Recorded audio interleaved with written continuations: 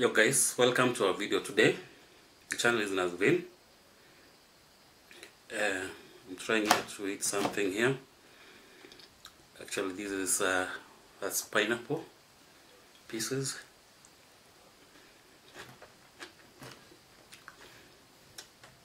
It's one of the healthy foods we have here in Africa.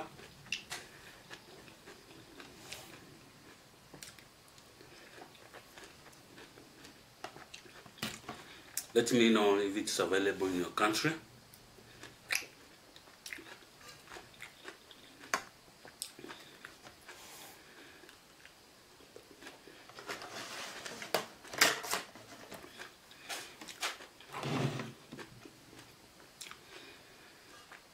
I'm done, guys. Sorry for that. Today, like another day, we're going to discuss something very important. And we're going to talk about the early signs and symptoms of kidney disease that often people overlook. What we are going to look at the early signs and symptoms of kidney disease, which people often overlook. Guys, welcome. The channel is Nazvin. My name is Vincent. And kindly, if you have not subscribed, I want to encourage you to subscribe, because that's the best way in which you can always support us. And for those who have subscribed, kindly, I appreciate what you've done for us. Our channel is really growing. We're in a journey to 10,000 subscribers. So guys, our views are really increasing. And we have a lot of people, especially from the USA, United States of America, Kenya, India, and other countries who are watching us. Kindly, like we always tell you, always share, like, comment, give us a nice comment down below. By liking the video, you get YouTube to recommend us to the wider population, so that the basic information can reach many people. Here we get to discuss matters medical in a simple language which we can always understand without using major medical jargon. And that is why we are authentic, and for larger population, where we get to share our knowledge to a larger population. As much as it's medical, we make it as simple as possible without the medical jargon, so that you get to understand. Kindly share the channel with your family, with your loved ones, with your even the old people who can understand this language. Also, you can translate for them so that they get to understand really what we discuss in this channel. So by doing that, you get to share very vital information, and at the end of the day, we get that quality of life, or you get to save a life or impact a life the way you don't know. So we have today we have it basic, like I mentioned, early signs and symptoms of kidney disease that people often overlook. Like you know, kidney is a very important organ in our body, and it has very many functions. It plays a very important function, especially matters hormonal. It plays matters detoxification, like removing toxins from our body. So it's a very vital organ, and when it has challenges, we get a lot of issues in our body. So that's why we say prevention is better than cure, and we want to get also to prevent it ourselves from getting to kidney disease, because at this time and period, it's very challenging at that particular point. So number one symptom, where the common signs which are overlooked, is changes in urination, number one, where frequency, when we talk about frequency, urinating more often, especially at night. If you get yourself that you are urinating a lot at night, what we call nocturia, it should be alert you that there's a problem somewhere. Secondly, if you have also appearance, when your urine is foamy, bubbly, or darker than usual, is also a sign which you should really arouse your mind over the same amount. We are producing less urine than usual, or experiencing difficulty in urinating, is also another warning sign. So changes in urination is one symptom which we look at. We look at the frequency, like if you are urinating a lot at night, appearance, if your urine is foamy, bubbly, and also darker than usual, it should alert you that something is not right at that particular point. Also, if amount produced is less than usual, or you are experiencing difficulty in urinating, so it should alert you that there's a problem somewhere. Number 2 is about swelling. When we talk about swelling, we're talking about what we call edema. Like you have swellings in the ankles, feet, hands, and also face.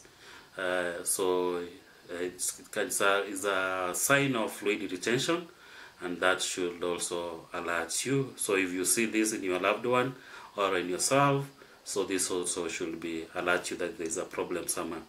Fatigue or low energy levels, feeling tired or fatigued without any clear reason, like you've not worked and you feel really tired, which is very unusual.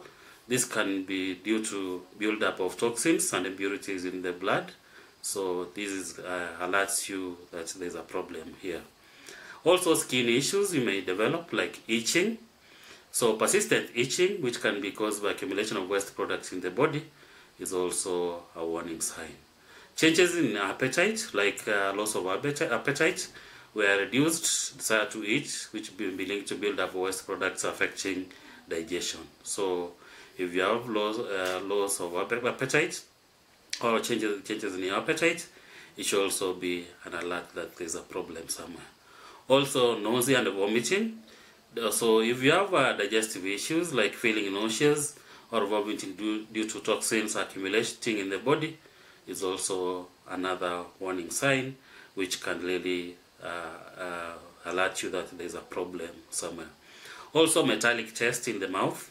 If you develop taste changes where metallic taste in the mouth, or or ammonia-like breath caused by waste buildup. So if you have that breath which or you get this kind of breath which is ammonia-like, also metallic taste, you feel like your saliva is tasting metallic, it can be a sign of waste buildup in the body. So it should be also alert you. Muscle cramps is also another sign where you may, due to electrolyte imbalance, cramping in the legs or other muscles due to imbalances in electrolytes, like calcium and phosphorus can also be coming in. Concentration problems, where we have cognitive issues, so where we have difficulty to concentrate, memory lapses or memory problems, or a general feeling of mental fuseness. So this can also be a good sign which can show you we have a kidney problem. Number 10 is about high blood pressure, especially when we have hypertension. Elevated blood pressure, which can damage the kidneys over time, and also a symptom of kidney disease, is very vital to monitor your blood pressure. So, and because with persistent high blood pressure, you are likely to lose your kidneys at the end of the day. With that, also we have shortness of breath, like because of the fluid buildup, difficulty in breathing due to retention of the fluids in the body, in the lungs especially, or anemia caused by reduced erythropoietin production. Erythropoietin, in my previous video I talked about it. It's produced by the kidneys. So when it is it's reduced in the body, we have a lot of this fluid buildup. So it can be a sign of kidney challenges. Chest pain, where now we have cardiovascular issues popping up. So chest pain also comes in if fluid builds up around the lining of the heart. So the heart really struggles because there is a lot of fluid surrounding the heart. So we may have those chest pains. Back pain, because like we know, kidneys are towards the back, so on the lower side of the abdomen.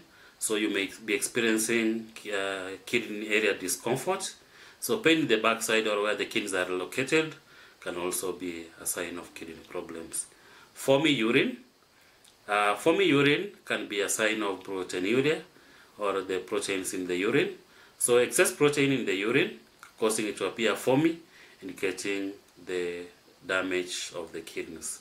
So on the preventive management, regular checkups is very important.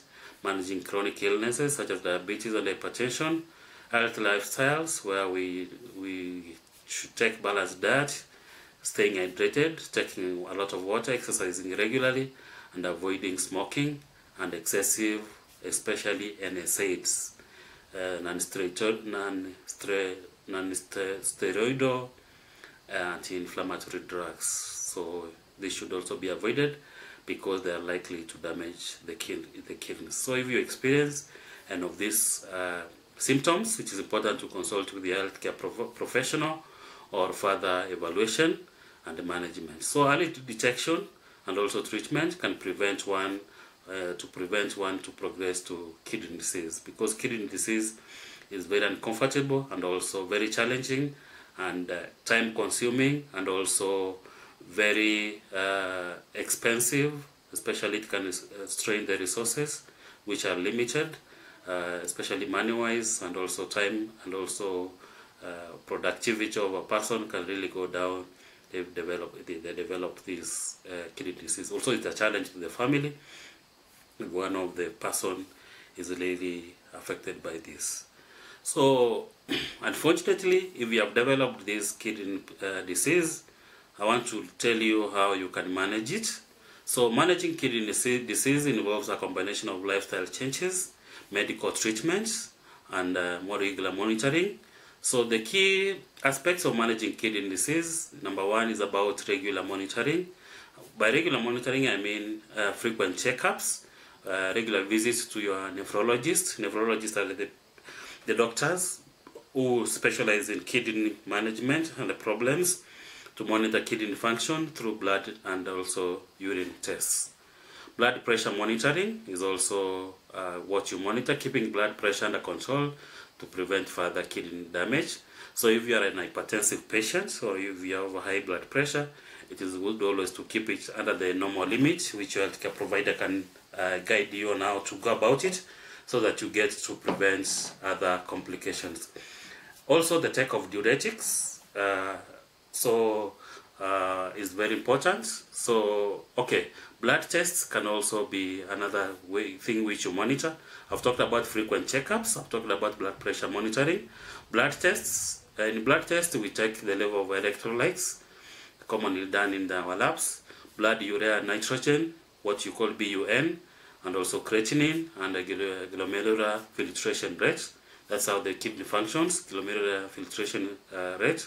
So very important to check over that one. After regular monitoring, we go to medication part of it as part of management, where blood pressure medications, especially ACE inhibitors or ARBs, to manage hypertension and reduce proteinuria.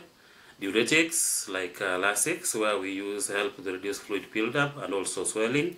Phosphate binders, that's a special class of the drugs where they prevent buildup of phosphorus in the blood.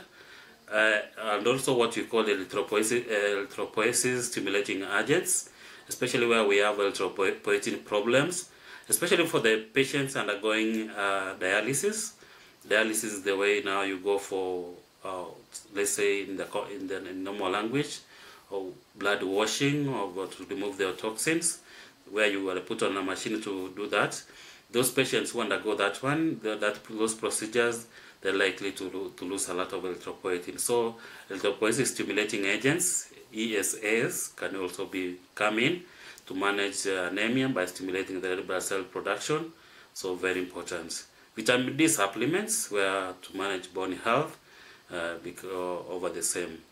On dietary changes as number 3, so low sodium diet is really encouraged to reduce salt intake to control the blood pressure and decrease fluid retention.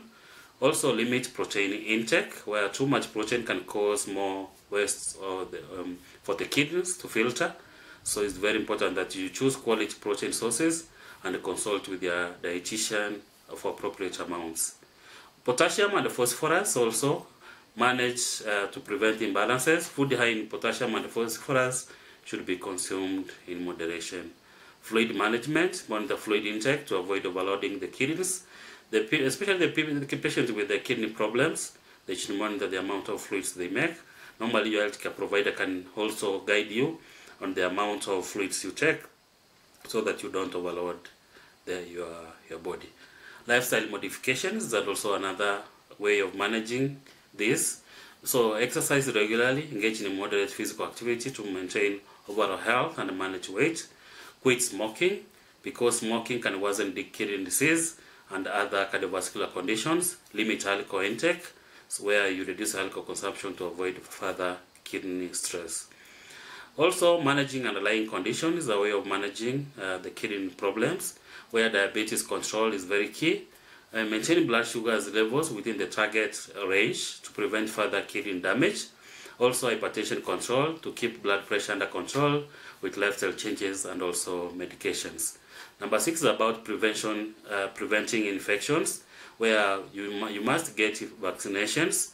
Stay up to date with the vaccines, especially the flu and the pneumonia, as kidney disease patients are more susceptible to infections. So when you are suffering from this, we don't want you to get into other infections, so that's why you should be vaccinated, especially for flu and the pneumonia, because they can worsen when you have the condition in situ.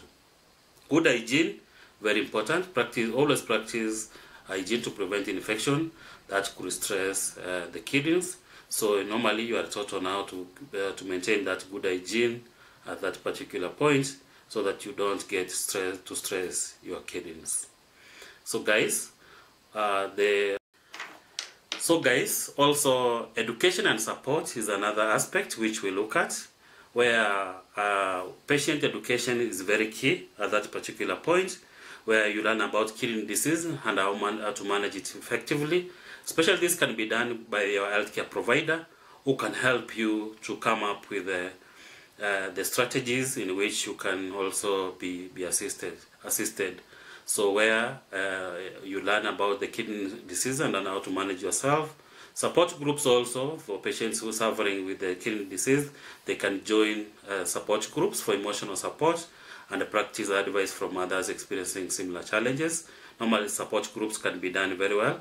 And especially what we see with the renal patients, especially the patients who have these kidney problems, they have very strong these support groups, and they can easily teach the other one, and also they can easily share the challenges they face in this condition, so that they get to encourage each other and easily manage themselves very well. Emergency preparedness is also another aspect. You should know the symptoms.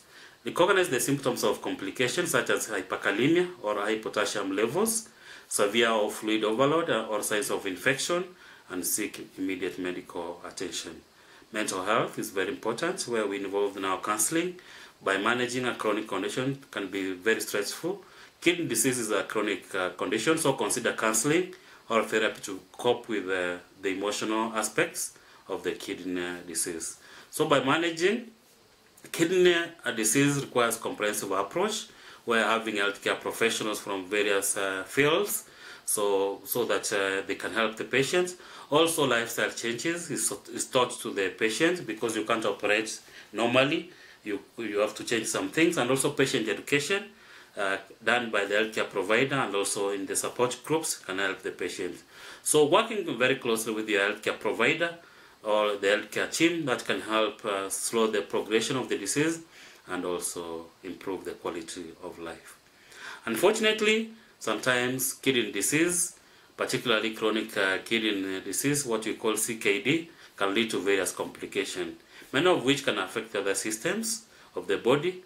And I'm going to talk about common complications associated with kidney disease. Number 1 is about cardiovascular disease, especially hypertension. High blood pressure can both cause and result to kidney disease, leading to further damage of the kidneys and the cardiovascular system. Number 2, heart disease.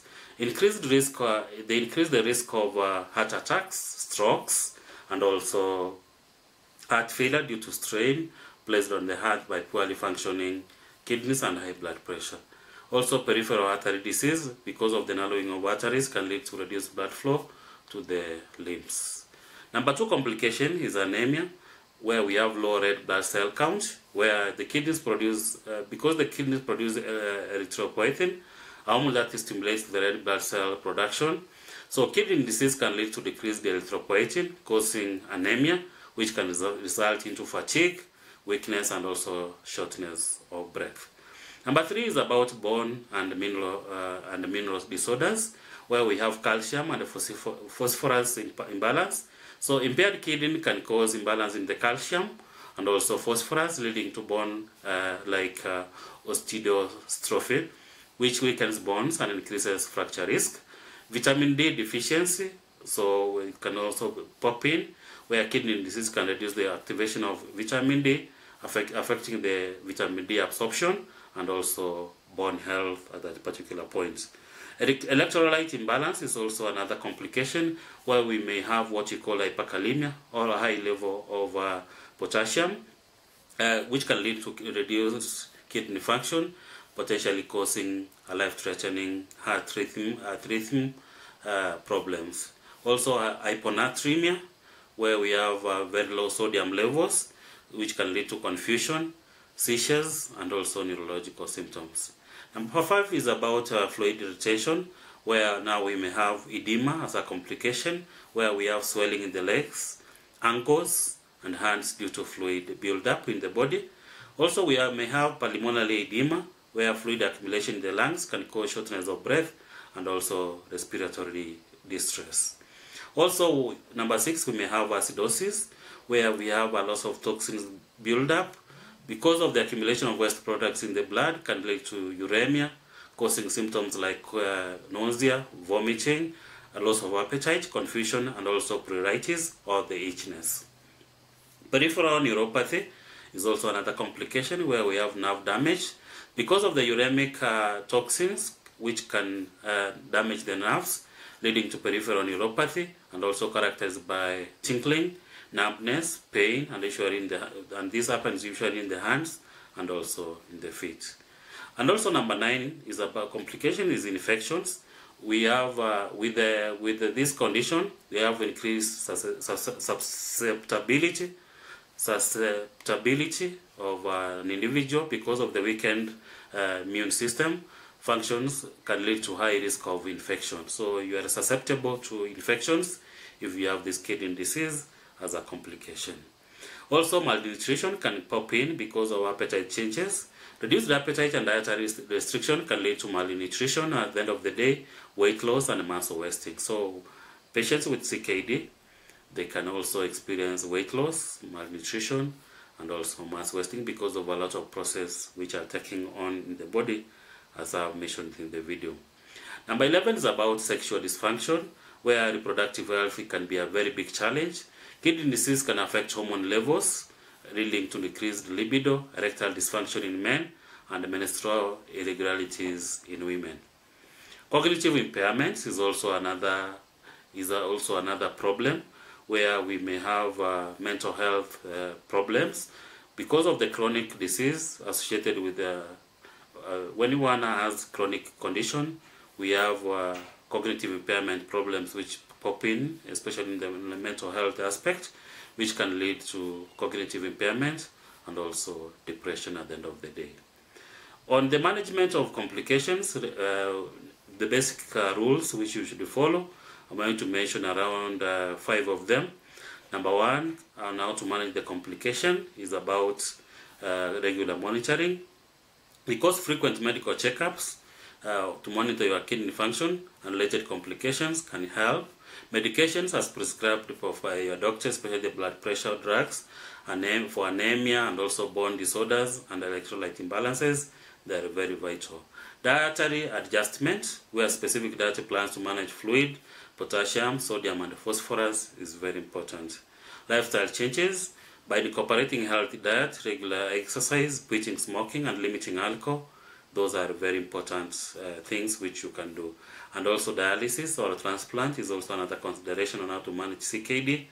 So advanced treatments such as dialysis or kidney transplant for what we call end-stage renal disease or ESRD. So normally we consider where what you call transplant when dialysis has failed. So early detection and the comprehensive management of kidney disease can prevent or mitigate these symptoms as mentioned above. So regular consultation with the healthcare provider are essential to tailor an effective treatment plan. So on the part of prevention of the kidney disease, so preventing kidney disease involves adopting a healthy lifestyle, managing underlying conditions, and taking proactive measures to protect the kidney health. And also the key strategies which you can employ to prevent this is number one, about the healthy diet, where balanced nutrition is very key. Eat food rich in fruits, vegetables, whole grains, lean proteins, and also healthy fats. Number two, limit salt intake. Reduce sodium consumption to help control your blood pressure, and also moderate protein. Avoid excessive protein intake, which can stress the kidneys. Stay hydrated is another strategy to prevent the kidney problems. So adequate fluid intake. Drink plenty of water throughout the day to help the kidney flush out toxins and waste products. Regular exercise is also a way of prevention, where physical activity is encouraged. So engage in regular moderate exercise to maintain healthy weight, reduce blood pressure, and also improve overall health. Number four is about manage chronic conditions, where you control your diabetes very well. Keep blood sugar levels at the targets as appropriate. Exercise, and also do medication if needed. Manage hypertension by monitoring your blood pressure and also taking medication if needed. Also monitor cholesterol levels. Keep cholesterol levels in check to prevent cardiovascular complications. Number five is about avoiding smoking and limiting alcohol. So quit smoking. There's no option. If you have kidney disease, you should quit smoking and work towards stopping it, because smoking can damage blood vessels and reduce blood flow to the kidneys, impairing their function. Moderate alcohol. Moderate your alcohol. Limit consumption to avoid kidney damage and also high blood pressure. Also, very important in this aspect of the kidney disease, monitor over-the-counter medications. Like here in Africa, we have a lot of over-the-counter medications. This is one of the, this can also damage your kidneys big time. So regular monitoring your over-the-counter drugs. So especially what we call the NSAIDs. Avoid long-term use of non-steroidal inflammatory drugs, NSAIDs, like Brufen, naproxen, and which can harm the kidneys. So Brufen is very available here in Africa over the counter. So kindly, sorry guys, so take care of it so that you may it can damage your kidneys at the end of the day. Healthy weight is very key, where weight management is very key, where we maintain healthy weight to reduce the risk of diabetes and hypertension, which are a major risk for kidney disease. Also avoid dehydration, because dehydration, so you should ensure adequate intake of fluid, especially during the exercise or in hot weather, to avoid dehydration, which can strain the kidneys. Number 10, reduce risk of infections. So by taking vaccinations, especially for flu and pneumonia, to prevent infection that can stress the kidneys, especially pneumonia and the flu, they really affect the patients with CKD. If they are affected by the flu and the pneumonia, it really brings them down. So vaccination has been seen to work very well with them. Hygiene practices, very important. Practice good hygiene to avoid infections. Also, limit exposure to toxins. That is very key, where now you, with environmental toxins, you minimize exposure to harmful chemicals and toxins, including household cleaners and also industrial chemicals. Also, hygiene, also personal care products, very important, especially oil, the one with beauty products which you use. You should be careful on their content, because they may contain very harmful substances. Very key also is about awareness and education, where knowledge of risk factors. Be aware of personal risk factors such as family history. So if you are in the family where people have been affected by kidney disease, be on the alert. age, also your age and ethnicity. So because with age, also as you age, you are predisposed to see these kidney problems. And also ethnicity, talking about the black community, is very much affected with the kidney problems. So if you have those risks, it's high time you get to check your medical or your medical professional to advise you accordingly, because you can easily develop such kind of problems. Educational resources, also utilize resources and education to stay informed about the kidney health, and that is the reason why I'm doing this video. If you do not understand some of the issues I've addressed here in the video, kindly go back and replay the video so that you get to understand the nitty-gritties of this condition, because it's a very common condition which many people suffer from, but now most of the time they are defeated on how to manage themselves. So education resources, read about the latest update on the management of kidney problems, kidney disease, so that, and also watch this kind of videos which can help you manage your problem of this kidney disease. So by integrating these measures into your daily life, individual can significantly reduce the risk of developing kidney disease. So because with regular monitoring and proactive management of your health can lead to early detection and intervention by your healthcare provider, ultimately protecting your kidney function and your overall well-being. So guys, this video is for your own good and also your well-being. My name is Vincent, and this channel is Nurse-Vin. Vincent is not your average nurse, because this is where we get to share matters medical in a simple language which you can easily understand. You don't need to go to a medical school to understand what we share in this channel. So guys, we love you very much. Kindly like the video. By liking the video, you get YouTube to recommend us to a larger population, so that the basic information as this, which is very vital, can reach a larger population, so that we get to save a life or improve the quality of life for those who are suffering from the kidney disease. Guys, welcome, and we love you very much. Peace, guys. Welcome to our next video, guys. Yes.